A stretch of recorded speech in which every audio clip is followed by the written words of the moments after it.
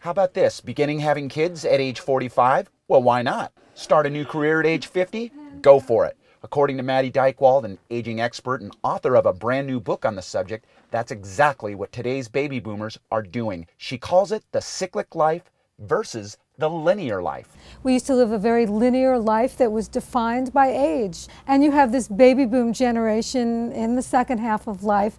They're questioning this whole setup. They're saying, do I really want to be over the hill at 50? And you know what the answer to that is: no. But for boomers to switch gears and go into a totally new direction, according to Maddy, takes three things. The first is planning. That means you've got to sit down at various points in your life and say, okay, what do I want to do for the next 10 years or the next 15 years?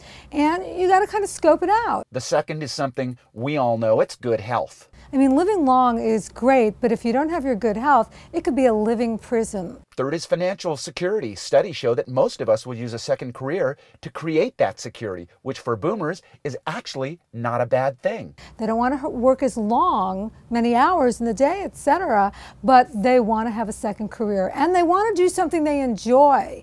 Never thought I'd say this, but after reading Maddy's book, well, doesn't seem like getting older these days is that bad a proposition. I'm Joe Winkler with the Boomer Report.